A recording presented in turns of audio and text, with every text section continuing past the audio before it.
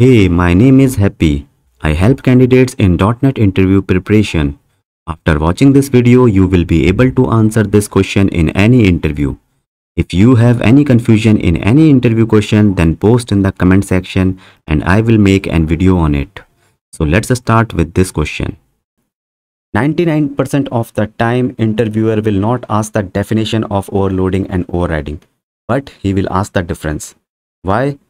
Because interviewer loves differences. Why? Because interviewer can check that knowledge of two concepts by one question. So that is the point here. We already discussed about the overloading concept in previous questions videos. So I am not going to explain that in detail here.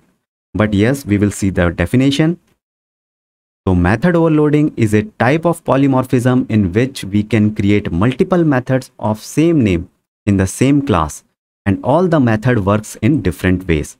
So that is method overloading. Now let's see what is method overriding in detail. Let's start with the definition of method overriding.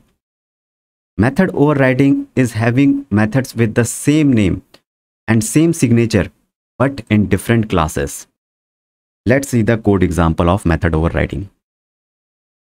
See, here you can see we have one base class and we have one subclass which is derived from the base class. Now both these classes have these greetings methods, right? Now the name is same and the signature is also same. All right. So same method name, but one is in base class and another is in derived class.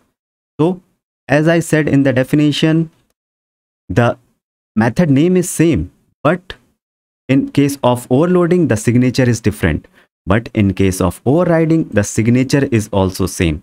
Here you can see the greeting methods have same number of parameters and same return type. So the signature is same. So this is one difference.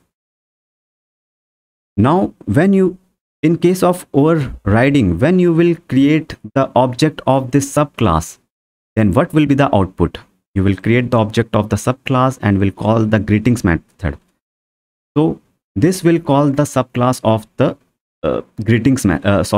this will call subclass greeting method because of overriding, and the output will be subclass saying hello, which is right here in the derived class. Okay, so this is overriding. So the next difference between method overloading and overriding is, in overloading there is no use of any such keywords, like there are no keywords, but in overriding we are using virtual keyword for the base class and override keyword for the derived class. You can see on the right for these virtual, which is present in the base class, and override, which is present in the derived class. So this is the second difference. Then the last difference between method overloading and overriding is overloading does not need inheritance. Why? Because it is in the same class. So two methods with the same name and different signature are present in the same class. But in case of overriding, you need inheritance. It is not possible in the same class. Like here you can see we have this base class and this subclass. These are two different classes and they are following the inheritance. So that is the requirement for overriding. Two different class, one should be base class and another should be derived class. But in overloading, that is not required. So this is the answer of this question.